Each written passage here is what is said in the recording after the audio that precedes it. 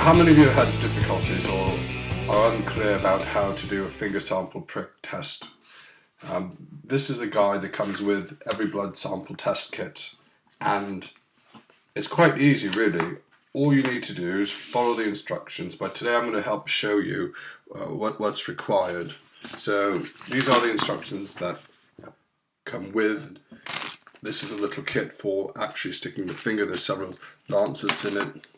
You may get one or two of these tubes in which to fill. We're going to fill all the way with blood, but not too far because you need to be able to shake it when you've done it.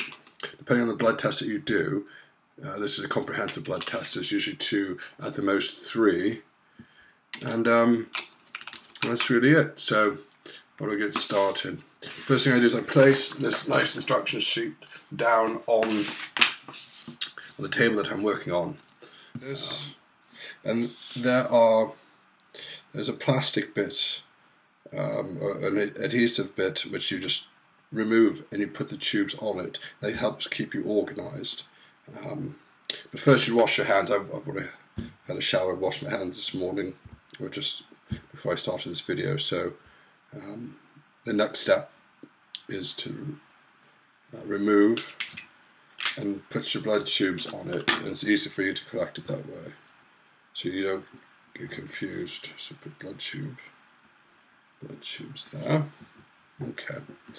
Now you want to identify the best location for your finger. So I'm right-handed. I'm going to use my left hand just because, and it's usually the 3rd and 4th finger are the best. Okay, right. So now I've got my blood testing kit. My tubes are in place, and I'm ready to. My hands are washed, and I'm ready to stick my fingers. So the best locations, fingers 3 to 4, to get the most blood. And the technique I'll be using is you've got to squeeze out all the blood in that motion like that. And a couple of things you can do to start is get your hands kind of worked up, really get the blood flowing. It's even better if you're standing up. Okay, and make sure you're hydrated in the morning as well. That makes a big difference. Right. The alcohol swab or wipe helps. Alcohol helps the blood to flow, and you want to have the where you make the cut in the medial part of your finger, so that when you squeeze, it's dropping down, so you're not twisting it. So you can just simply squeeze down like that and put in the tubes.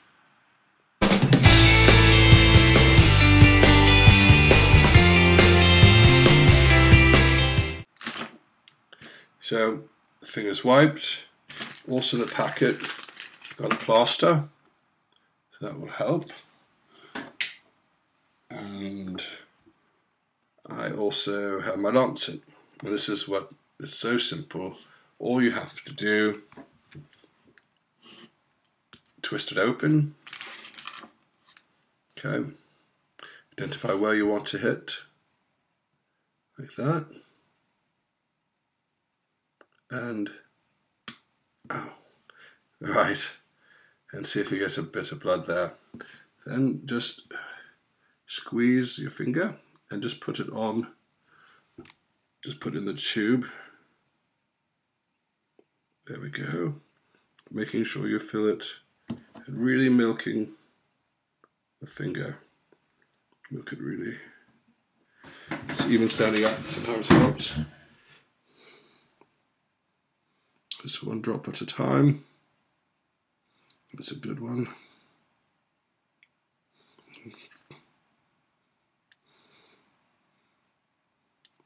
And just milk it all. It's going pretty quickly. We'll go to the top line. Okay, and then the other one. Get a nice bit of blood. Just make sure you continue to drop it. You can use the lip in order to grab enough blood. There.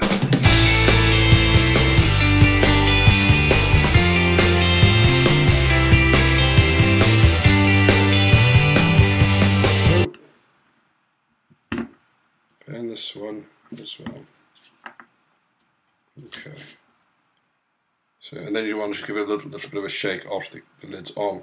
If you happen to have some residual blood around the cap and you're shaking, you can hold it with a wipe, or give it a quick wipe down, and then give it another shake.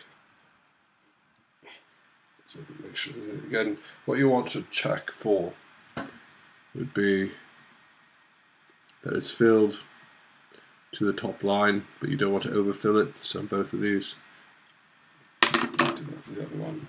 So take the tube, take the label, and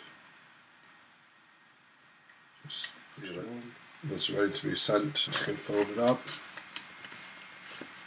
put it in the envelope, and then you seal the envelope. That's all you need to do, really.